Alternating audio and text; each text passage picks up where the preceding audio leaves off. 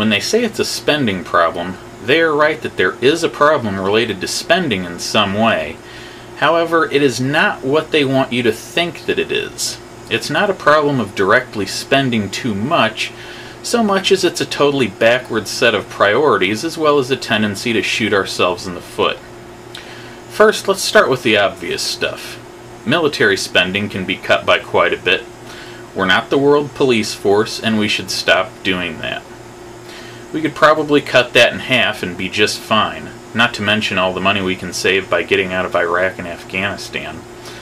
Programs for the poor and education really need more spending, though. That is simply because you don't get much of a return if you don't make much of an investment. Science is something else that needs more spending. The technology developed from various research programs leads to a lot of revenue. Technology is very valuable and can help with jobs and the trade deficit as well.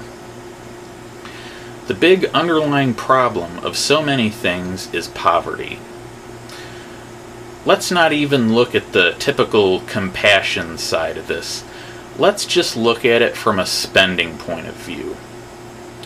Poor people have a greater incidence of cognitive deficiencies. One reason for that is that poor nutrition is associated with these cognitive problems in children. So if they are not getting some sort of assistance with food, they may be less intelligent. This leads to working a low-wage job, which keeps one poor. Despite that, many of them are perfectly smart and capable. However, due to lack of funding, their education is very bad. So, if they went to school in their own neighborhood, they are likely quite uneducated.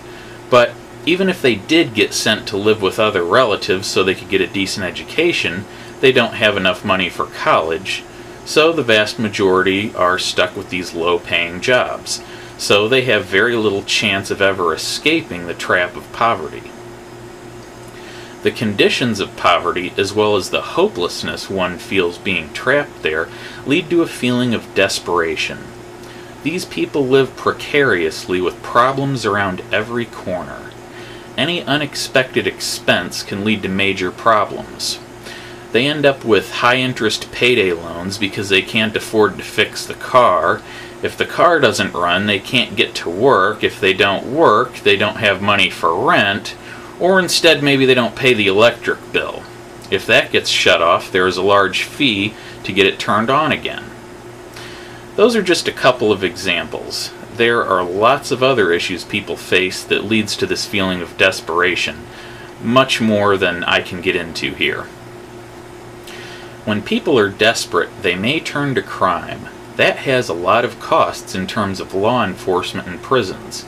It's very expensive to house prisoners. It requires specialized facilities.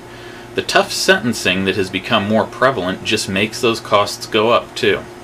Then of course there is the drug war. Not only does the war itself cost money, but it's like throwing gas on a fire.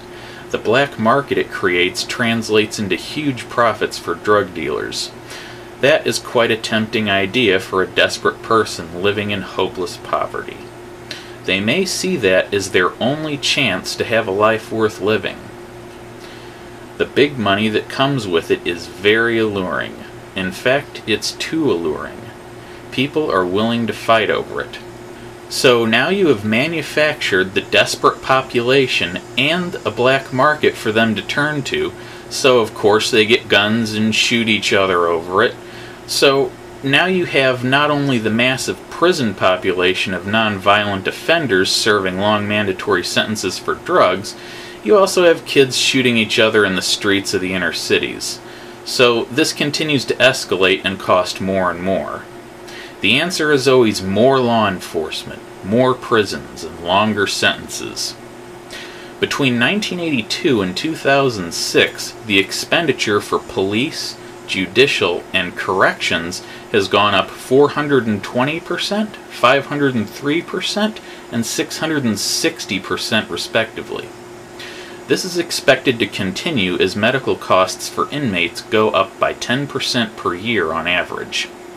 We have about 2.3 million people incarcerated, with the rate increasing rapidly.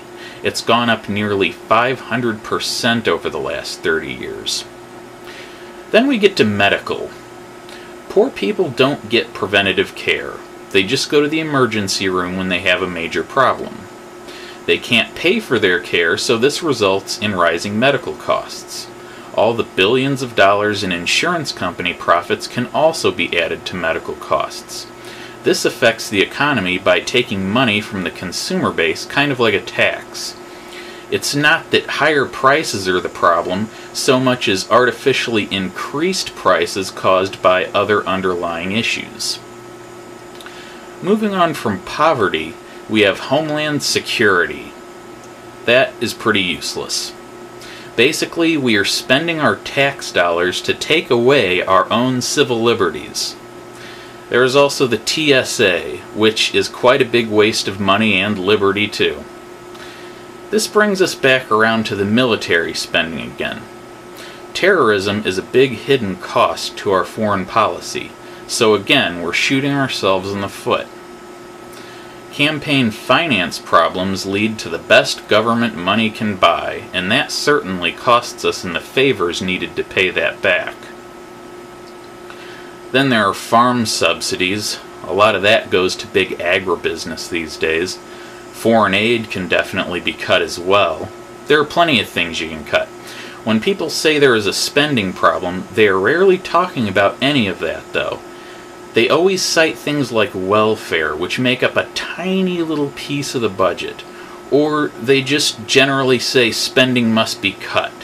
Yet they can give no example of a large chunk of the budget that can be cut. They say that's what the problem is. You would think if there was that much spending, they would be able to name some specifics. The best they can do is talk about people abusing social programs. So in the end, it's just another bullshit platitude. Everything in this video and the previous one boil down to two big underlying systemic problems: greed and stupidity. We have an overwhelming abundance of both of these things, and it's getting worse. It also doesn't help that a lot of people tend to be vindictive and full of shit. But hey, that's America for you.